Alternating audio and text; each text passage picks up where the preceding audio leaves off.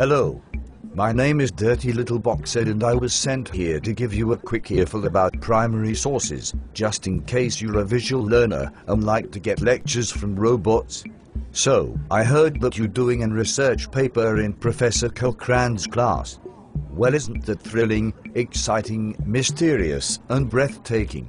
But I digress. On to primary sources. A primary source is simply an original work of art, research, or reporting. Autobiographies, poems, and scientific studies would all be considered primary sources.